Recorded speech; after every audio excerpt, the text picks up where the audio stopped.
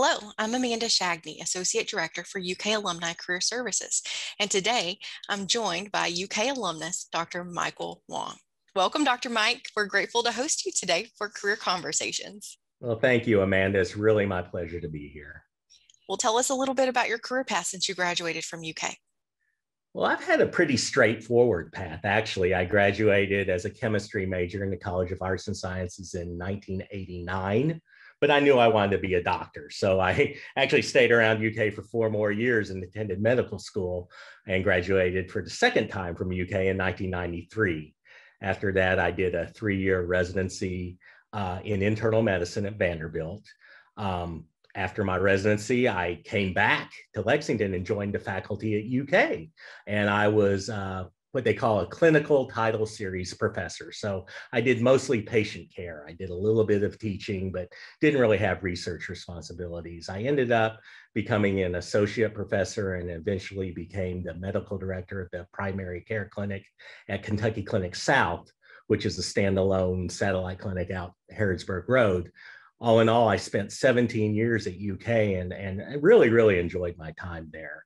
But in 2013, I made a change. So I've really only had 2 jobs since finishing my residency 25 years ago. Now I work for Marathon Health, which is a national company, provider of workplace healthcare solutions and population health management. Basically, what they do is they run workplace health centers for large employer groups across the country. So currently, I'm the medical director of the Dr. Samuel Brown Health Center, which is run by Marathon Health for the city of Lexington, the city government.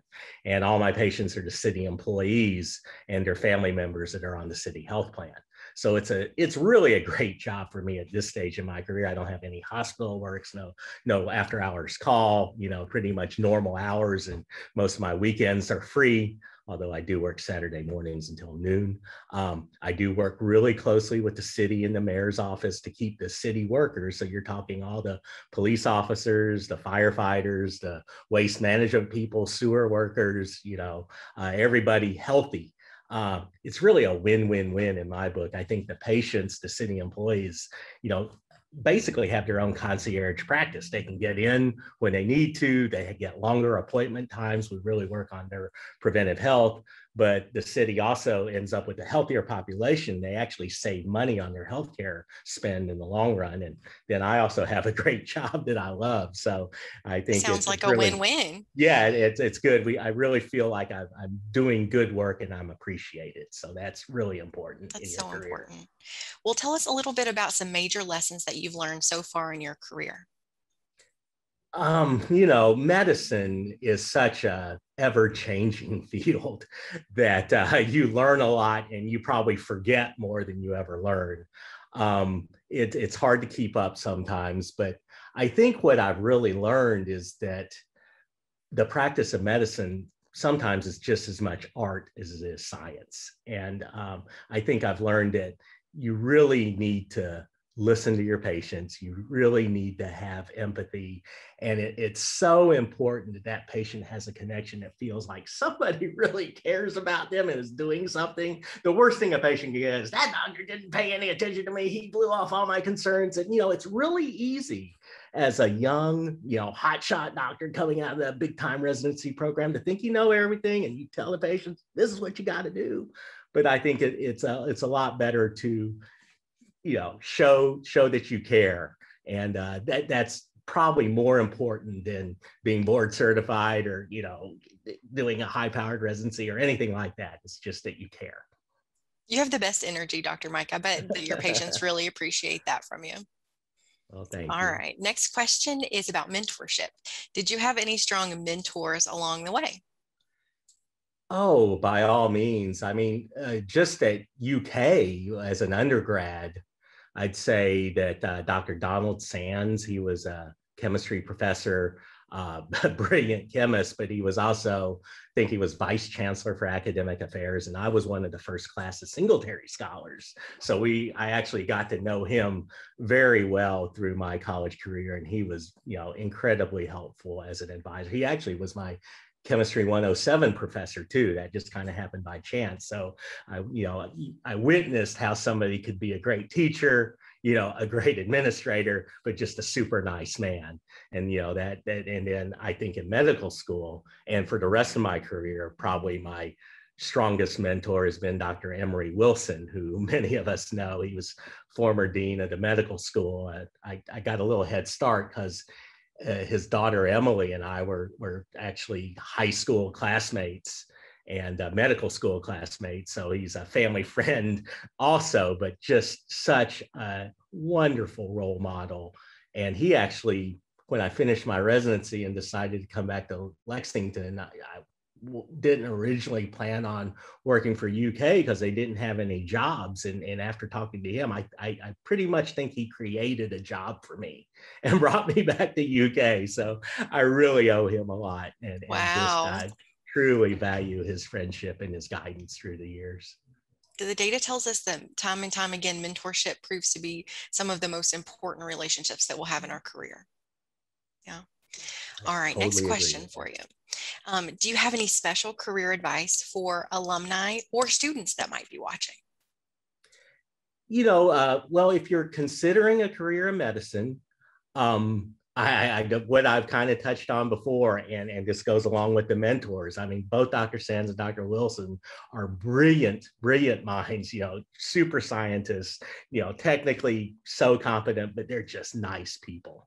And I know people say nice guys finish last, but I think that's totally wrong, because I think if you treat people like you expect to be treated, that you want to be treated, that people deserve to be treated, you're going to go a lot farther. And as a physician, it's so easy to be a jerk. You really do think you're smarter than everybody. You've been through all the training and all that. And I do think that being nice really goes a long way. So I just say be nice.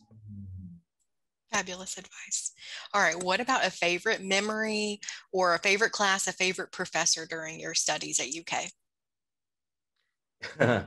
Well, I can tell you, I'm a huge, people that know me know that I live and breathe UK basketball and football. And so I think my best memories, my most vivid memory, I wouldn't call them my best memories, but my most vivid memories probably involve being a fan and being a student. I mean, I can't tell you anything about calculus now. I can't tell you any organic chemistry. I can't name the Krebs cycle for you, but I can tell you everything about the UK basketball teams while I was at UK. So, my freshman year was 85, 86, and the seniors were Kenny Walker and Roger Harden.